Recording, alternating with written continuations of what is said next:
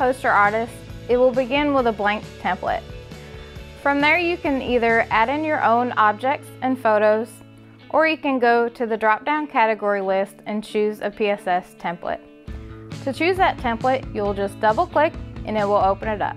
Then you can go to number 2 page options and choose your size.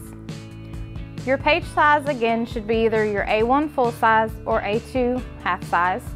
You can choose other sizes, especially if you're going to add in a cut sheet instead of the roll of paper. You can also set a custom size if you would like a banner. Under number 3 edit, you can add in photos. You can either choose from the categories or you can add and replace your own photos. You can also add in clip art from the clip art gallery, or you can add your own. If you'd like to change the color of your clip art, you can click on the clip art color icon at the bottom. You can also choose custom colors. Next, you'll have text. To add in your text, you'll hit the T buttons and click and drag to add it in. Once you have your text in there, you can change the fonts, the alignments, the text colors, and you can even create bubble letters. If you click on a text that you've added in, you can add text graphics and attach them to that text. Next, you have shapes. You can add in any of these shapes by clicking and dragging to add them in. If you're looking for a shape that is not in the software, you can easily bring those in from outside sources. You can even copy and paste from Google Images. Next, you'll have backgrounds.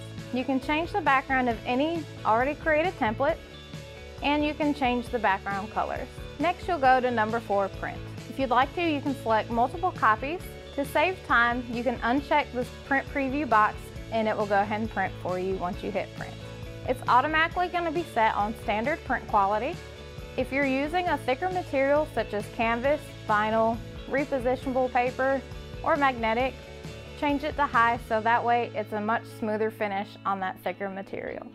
You can save your completed template into PosterArtist by going to number 1 select template and clicking add to templates. From there you can add it to different categories, or you can create your own categories.